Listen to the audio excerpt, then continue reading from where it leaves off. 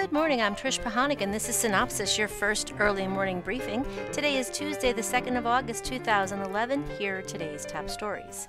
Well, following NBC's telecast of Super Bowl XLVI, on February 5th, 2012, the network slated the second season premiere of The Voice to air at 10 p.m. That time is approximate.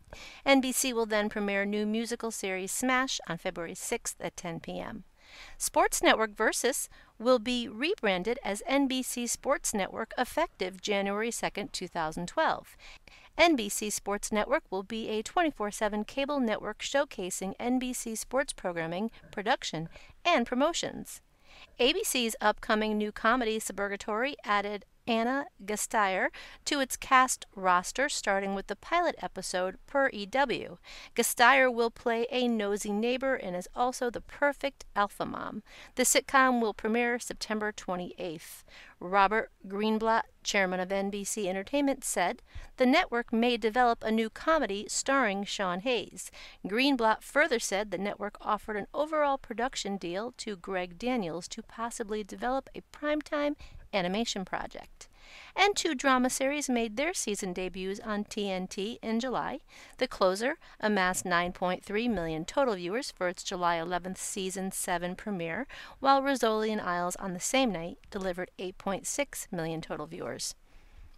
Switched at Birth was granted a back-season order of 22 additional episodes by ABC Family. The drama series launched on ABC Family in June.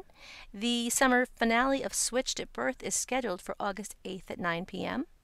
And Sci-Fi said Jason Priestley will star in the network original series Haven, appearing in 4 episodes starting Friday, August 12th at 10 p.m. Haven is currently in production in Nova Scotia.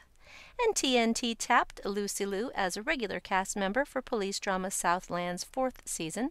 Southland is set to return with season 4 in January of 2012. And international distributor Target Entertainment secured the international sales right to the Australian miniseries Cloud Street, and it's based on the novel by Australian author Tim Winton.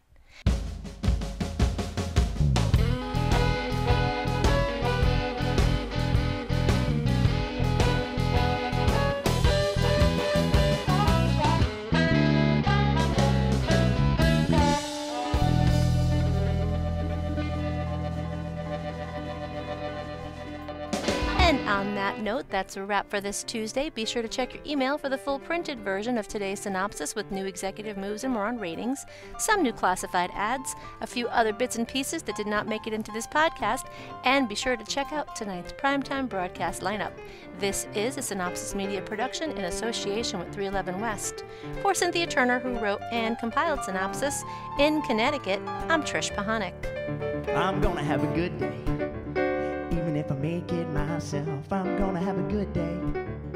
I don't need no one else. I'm gonna have a good day.